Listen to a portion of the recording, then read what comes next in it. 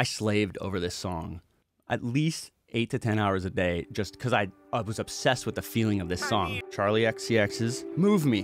One of my favorite productions ever. I missed you guys. I missed this. This shit's so fun. All right. Enough of that. We all know what really matters, the production. This whole song started with a splice loop. We have to shout out Decap for the original drum loop, the basis of the whole song. I think what I did was I cut his hats because I love the placement of Decap's hats. I wanted to mention this. I even wrote it in my notes. I used to have this arrogance about just using a splice loop as is. I started to think, am I letting pride or ego get in the way of a potential creative moment? Eventually, I resolved that it was ridiculous to feel that way.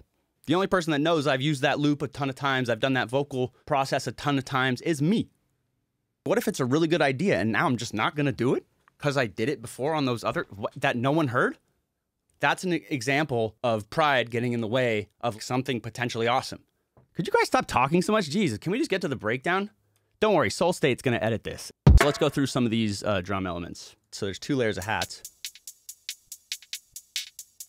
Ducking going on with the hats.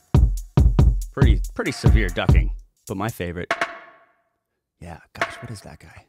It's barely live rim shot, but I've really fallen in love with putting Crystalizer on drums.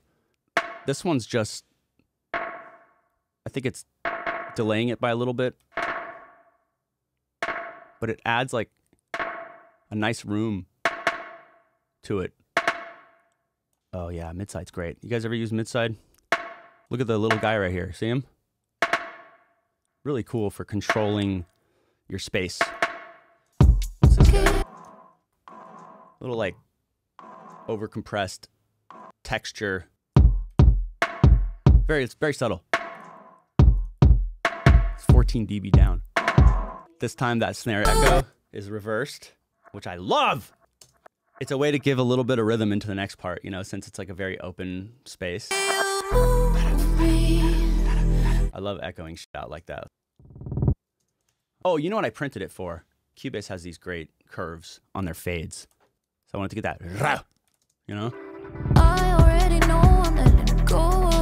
It's down 3 dB so that when it finally does get to the 1, it actually goes, you know, instead of just, yeah. Need more coffee. Okay, here's something cool. Evigan did this with a guitar pedal, and it's going throughout the entire song.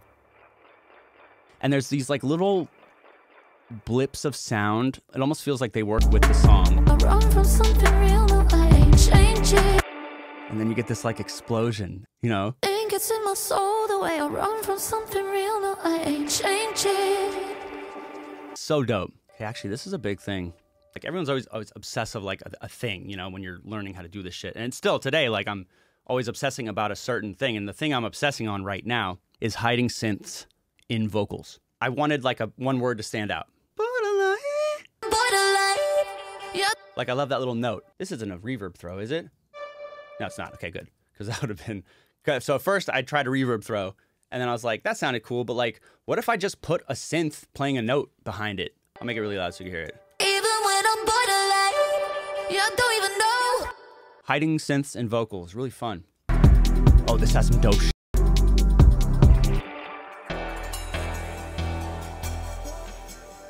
Little producer flex. These are all Nexus pianos. Ah, hell yeah. The bottom of a trash can. I used it in a Britney song once. So Sound Shifter, Micro Shift, Valhalla Supermassive, and Lossy.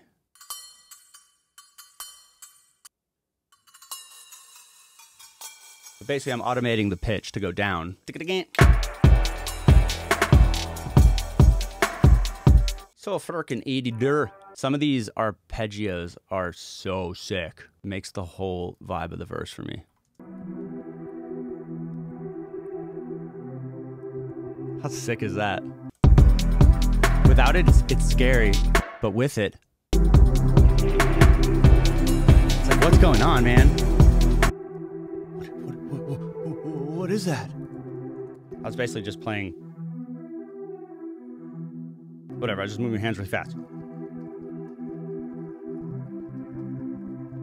A lot of the problem with these songs, I mean, this one's, you know, 70, 140 BPM, but it's halftime, right? So, like, you don't want it to be sleepy. When you're down at a tempo this low, stuff like this is a way to get tempo without using drum elements, you know? Adds a lot of, like, rhythm. Oh yeah, one of my favorite parts! This has to be Nexus. This sounds like Nexus with OTT, like on full max. And this is a good thing that OTT is good for. You can get information across at low volume, right? Because it's completely expanding and compressing whatever you put it on. I mean, when you use it at 100,000 million %. So it makes the volume like completely equal. You know, you can get away with putting something like this very low in the mix and still getting a lot of it. Good like for atmospherics and shit, you know? I guess this is kind of an example of hiding a synth or something in a vocal. You know, I'll take the word move and I'll drag it into Pad Shop and I'll create a patch that makes it sound like. So it's like the ooh of the move. And then I do the same for the me. So I have. I don't know, I love doing that now. It's such a fun way to accentuate words. This thing is one of my faves. It's called Ready or Not because it reminded me of the Ready or Not, here I come, the synth in the background. Like it gave me that vibe.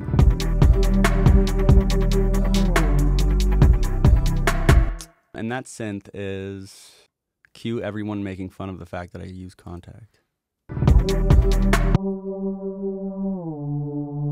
If you know how to use it, it's really great. There's some really cool shit in the pre. This is fun. Let's go through this stuff.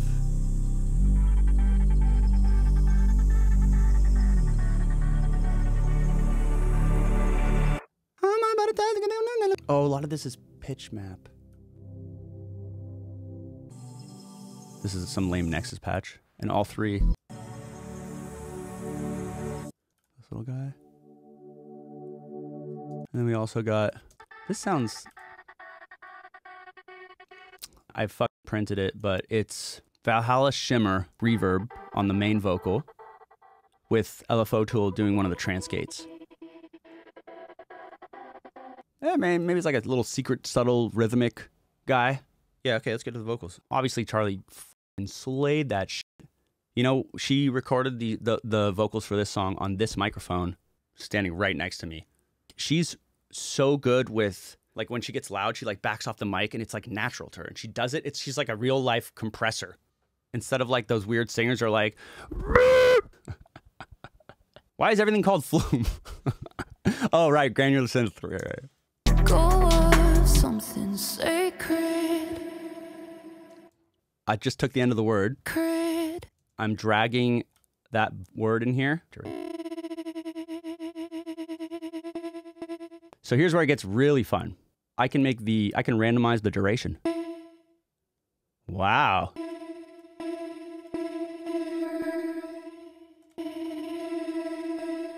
It's like an alternative to a reverb throw. Also, one of my favorite things about this vocal, it's a dynamic trick using spatial difference. Surrender, give you everything I got and let you know. Something about the way you move me. You're close to the vocal. It's just you and her to the group, back to you and her. So like right when the something about the way you comes in, both these verbs, you can see the envelope, fade in. I mean, let's see what the difference would have been. You know, something about the way you move. Yeah, f that shit, man. You know, something about the way you move. You're violating space a little bit. Something about the way you move. In this song, there's this whoop. You could never have guessed where it came from. She hit a note when she's like, let you know. Like sometimes, you know, your vocal does that. And like I stretched out. It happened in Melodyne by accident. It was just such a hype fucking noise. These decisions I know are the decisions I'm making when I've been working for, you know, 6 hours straight. Like, And now I'm just like, yeah, it didn't matter, bro. Wait, what's this? Such a Skrillex move. I guess you could consider this like chorus progression, like each chorus having one more element. Like the first one had the echo. And then the second one had that echo, but it had underneath it. And the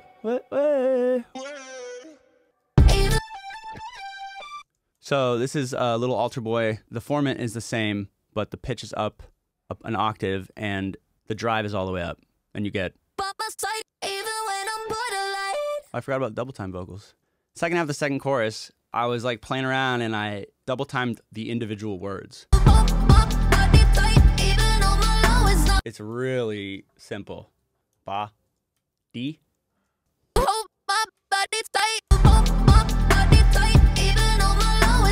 When I sent it to Charli, I was so scared because it felt so experimental at the time, and Charli was like, yo, that fucking shit is dope. And I was like, yes, I knew you would understand. Very behind the beat. You can see how behind the beat those hits are on the plucks, right? Because it would be sharing a beat with the drums, you know? But maybe you get a little more of it because it's behind the drum by a little bit. Oh, here's a good example. On the double time vocal, guess what's behind it? That's right, it's a synth. I'm gonna turn it really loud so you can hear it. Hiding synths in vocals.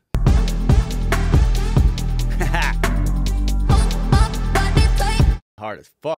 Pretty simple guy. What accent is that even? Swedish? Pretty simple guy. God, I gotta stop doing accents.